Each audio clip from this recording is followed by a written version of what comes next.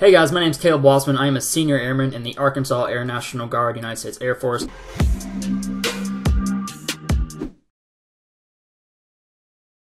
So the main reason I'm joining the Air Force, not gonna lie, I mean, it's partially like, yeah, I want to serve my country and all this, but most of the reason I joined the Air National Guard was for the benefits. I was like, heck, only working 1 week in a month, 2 weeks in the year, and I get all these different benefits. I get to pretty much go to college almost for free. Man, that sounds like a really good gig. So that was one of the initial reasons I first joined. It over time changed, but that was the initial reason I joined, was honestly mostly just for the benefits. My current rank is Senior Airman, and I've been in for about 3.5 years. The title of my job is Fire Protection, and the AFSC is 3 Echo 7 X1. So with the Guard, this is actually kind of a little different. I was initially going in, and I was actually kind of wanting to do security forces at first, but then kind of talking to my dad, because both my dad and my uncle are firefighter paramedics for a city department. So after talking to them for a little bit, I just kind of shifted over and I was like, okay, you know, I'm going to try firefighting and see how I like it, and I've loved it ever since. So I always, when I was a kid, like I said, my dad's a firefighter paramedic. When I was a kid, I wanted to grow up and be a firefighter, but then towards high school, it was kind of like, I don't know really what I'm going to do with my life, you know. But then I always had I always had a feeling like I wanted to help people, and so it was, this in a way kind of did sort of line up with what I was wanting to do, because it's just, after I saw it and talked with my dad and my uncle, I was like, you know, I think I will actually really like this job. I'm going to go ahead and give it a shot. Like I said, I've loved it ever since. Like I said, at first I thought about being security because I thought maybe on the civilian side of things, for my civilian job while I'm in the Guard, I would be a cop, but you know, that sort of changed after I decided to go fire instead.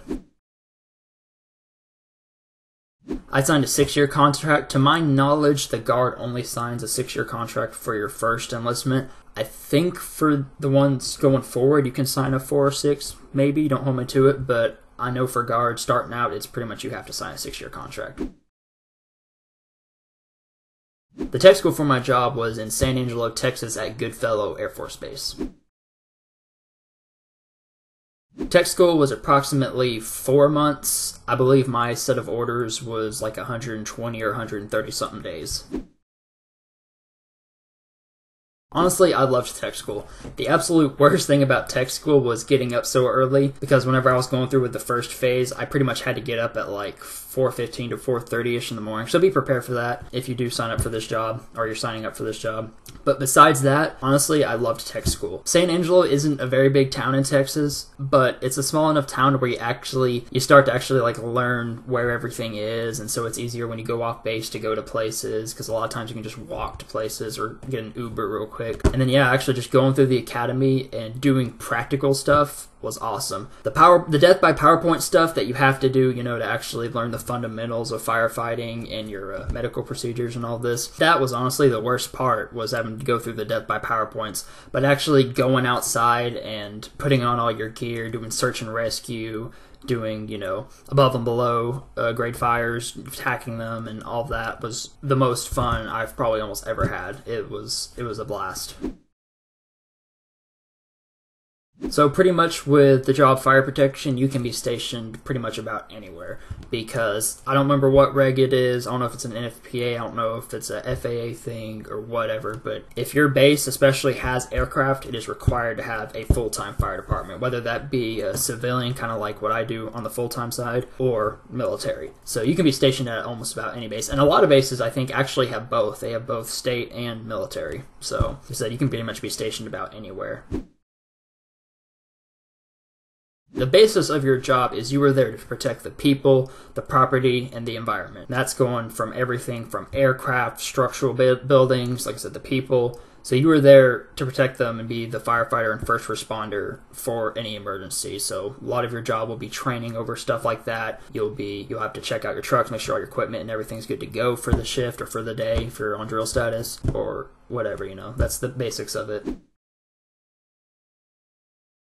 You don't actually get in certain hours of a week how much you work. Most active duty bases, to my knowledge, there's kind of 2 shifts they go off of. It's either a 24-24, meaning you work one full 24 hours on and then have one full 24 hours off, or a 48-48, which is just 2 days, 2 days. Now I know a lot of times active duty also does this thing called a Kelly day or a rotating Kelly day. And to my knowledge, pretty much all that means is every couple weeks, 2 or 3 weeks, you'll actually have like 3 to 4 days off in a row instead of just your normal 1 or 2 days off. So you'll get some time off. It gets you a little bit more extra time off, pretty much is what that does.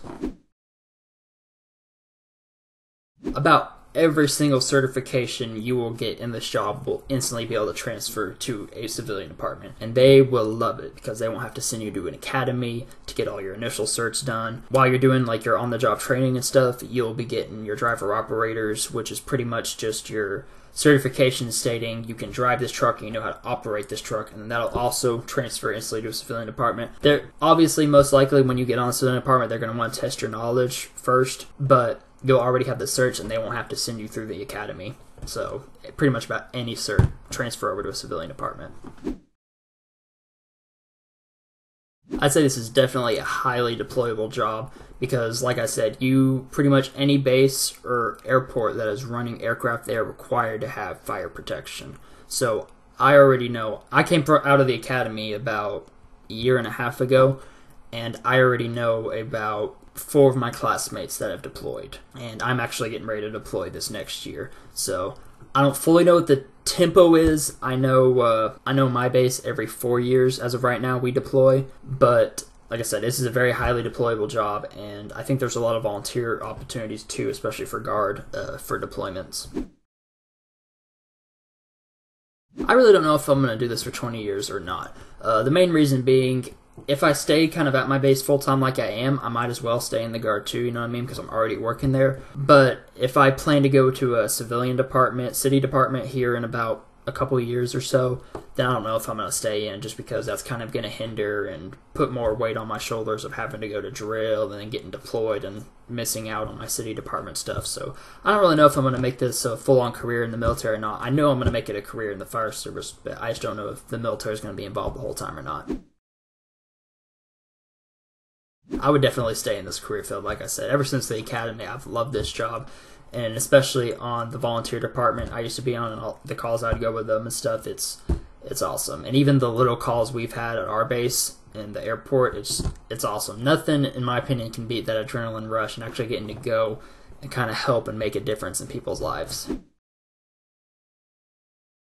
So specifically talking to someone before they go to basic and tech school, I would highly recommend, if you have one nearby, get on a volunteer department, because then you could already start to bump up and get some knowledge before you even go to the academy. You'll already kind of learn how the gear works and how to use it, and you may even be able to go or already go on some structure fires or medical calls before you even go. So that's something I would recommend, and I also recommend this to a lot of our newer airmen coming in at our base. Like I said, we're guards, so it's a lot easier to get on a volunteer department. But I know active duty, it's kind of up to your supervisors, I think, on if you can get on a volunteer department. But volunteer department is awesome because, like I said, you get more training. And another thing is, honestly, you're going to most likely get more calls than you are on your actual base. Because the worst thing about this job in this career field in the Air Force is your run volume. You don't get a whole lot of calls. But going to a volunteer department or a city department, you're going to get a lot more calls most of the time. So that's one of my biggest things. I'd recommend them getting on a volunteer department. So yeah, guys, if you want to, feel free to message me on Instagram. My Instagram is Caleb Wassman. The Caleb's with a K, so it's KALEBWASSMAN. Feel free to message me on there if you have any more questions. I know even just a short video like this, it's hard to get all the information out. But if you have any more specific questions, feel free to go on Instagram. You can follow me or not, I really don't care. But if you want to, feel free to message me there, and I will try to get back to you as quick as I can. Thank you so much for having me.